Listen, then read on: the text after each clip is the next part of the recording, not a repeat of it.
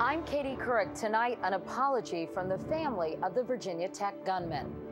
In a statement, they write about feeling hopeless, helpless, and lost after the attack and say they never saw it coming. On campus and around the nation, a day of mourning. Gonzalez under fire. Republican support continues to dwindle, yet the White House continues to stand behind the Attorney General.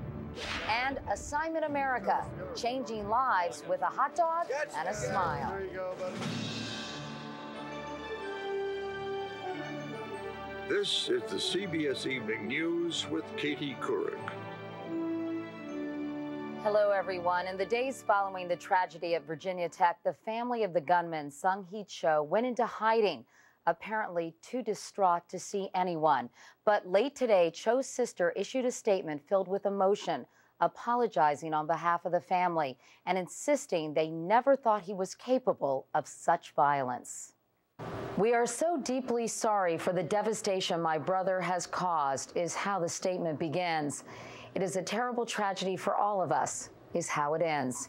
Cho's sister, Sung Kyung, works in the government office that manages American aid to Iraq.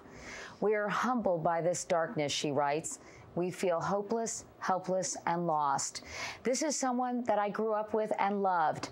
Now I feel like I didn't know this person. She continues, we have always been a close, peaceful, and loving family. My brother was quiet and reserved, yet struggled to fit in. We